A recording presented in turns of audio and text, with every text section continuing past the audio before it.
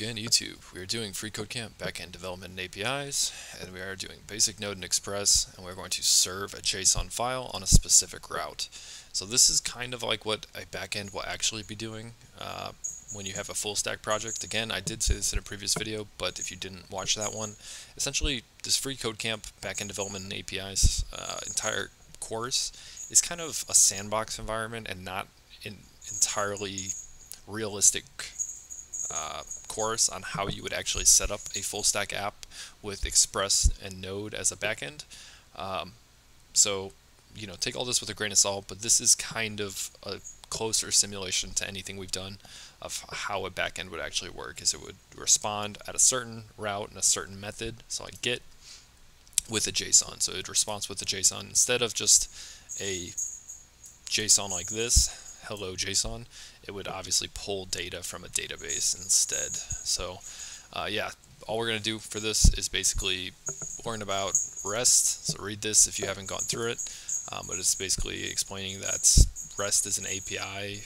A REST API is a type of API that will serve data in a simple way without the need for clients to know details about the server. Okay, so the client only needs to know where the resource is, so the URL, and the action to perform it, so a GET request or so forth.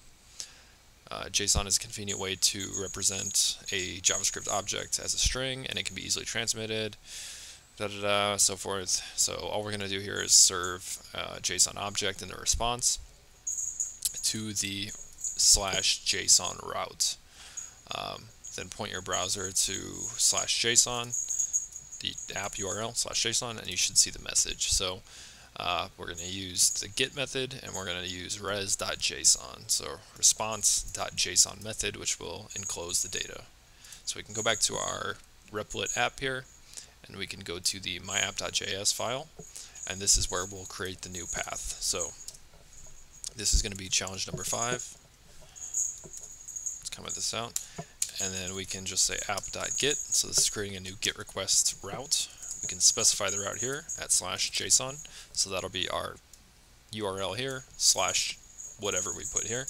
That's the route, and then we can pass it the handler function, which is request, response, and then we'll use arrow functions for this. Again, this would be the same as just saying function, and then not having that arrow, but we like to be modern, keep up with modern JavaScript.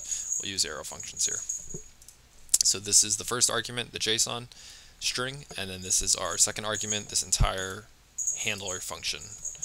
It's an unnamed function, but it takes the request and response parameters, and we are going to respond with a JSON, and the JSON will be message hello JSON. Yep, so string of message and the value of hello JSON. I believe that's the capitalization they want. Yep. And now if we stop our server and start it up again, that just does an npm start.